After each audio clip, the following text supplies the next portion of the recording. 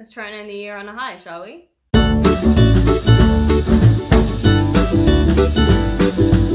Hi, welcome, come on in. My name is Aoife and today I am taking you through my winter TBR. Every season I like to make a little TBR of the books that I'd really like to get through over the next 3 months. They're usually pretty seasonal, they're usually pretty atmospheric to the time of year that we're in, and this time is absolutely no exception. I think this might be the most seasonal TBR that I've made this year, and I have had my eye on some of these books pretty much all year.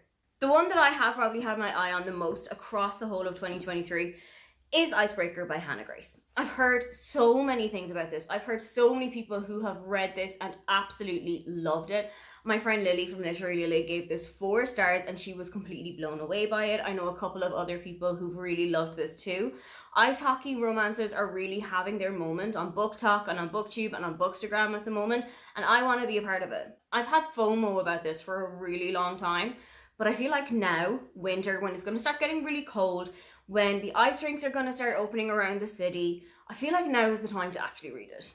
This book is about Nate and Anastasia. Nate is the captain of the college's hockey team, and Anastasia is a figure skater who's there on a scholarship. And due to some scheduling issues and some budgetary issues, they are forced to practice on the same ice rink for their upcoming games and for their upcoming competition. Now, this does drive a wedge between the two of them, and it makes them be a little bit more competitive towards the other, but the ice does start to slowly thaw. I don't know why I said slowly, because I've seen a couple of graphics on Instagram and I've seen a couple of people on TikTok talking about how spicy this book is. They have started like a spicy chapters you should watch out for in Icebreaker, and it already starts in chapter 8. I am beyond excited to get to this one, and I'm really hoping that this one is going to blow me away. Next up is Winter by Ali Smith. I am going to be buddy reading this with Shannon from 155 Books and with Amelia from Amelia Barlow Books. We sat together and we said that we wanted to read all of the seasonal quartet across 2023-2024, and this is the next one up for us. We all read and enjoyed Autumn, but I feel like this is going to be a little bit of a different book. Winter is always a little bit darker, it's always a little bit more atmospheric than Autumn is, so I feel like the book might take a little bit of a darker turn with its themes, with its content, and I'm really excited to see how that's going to go. I am also really interested to see if the books are going to interconnect in any way, if there's going to be characters who turn up again, or if there's going to be themes that happen again. I'm kind of intrigued to see what happens. I'm really interested to see where we're going to go. Next one I'd like to get to is Just Like Magic by Sarah Hogle. I have already read You Deserve Each Other, and that was a kind of middle of the road book. I didn't love it, but I also didn't hate it, and I really hope that this one is going to turn my fortunes around. This one is following Betty, who is a social media star, but her life is completely different to the facade that she has put up there. Betty is actually broke. She is pretty devastated by her life as general.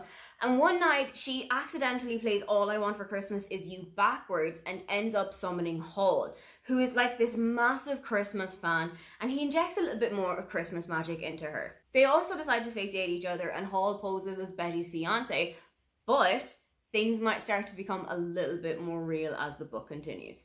I absolutely love a fake dating trope. It's my favourite romance trope to read, and I feel like wrapping it up in the magic of Christmas is just going to make it even better for me. Another super Christmassy book that I've had my eye on for a really long time is Love Light Farms by B.K. Barrison. I know that this is the first of a series, and I know that the other 2 books in the series don't have anything to do with Christmas, but I need to get to this one first so that I can get to the others. This one is following Stella and Levi. Stella is in charge of a Christmas tree farm that is going through a pretty bad spell at the moment, which is weird because it's Christmas. So she decides to apply to a Christmas tree farm competition that is being run by Evelyn St. James. You cannot tell me that that's not a reference to the 7 Husbands of Evelyn Hugo, because I genuinely will not believe you. In the process, she enlists Levi as her fake boyfriend because for some reason, there's a stipulation in the contract that she has to have a partner while she's taking part in this competition. Levi and Stella obviously fake date to put up the front that she has got a successful partner, she's got a successful business, and they start to really fall for each other as the book goes on. This is a friends to lovers fake dating romance set across Christmas, and I am so excited to read it. I think from the cover, it might be a little bit spicier than you might expect, but I'm not entirely sure what the spice level is. I have avoided quite a lot of spoiler reviews. I've avoided quite a lot of people talking about this just so that I could go into it and experience it as a first time. So let's see how we go.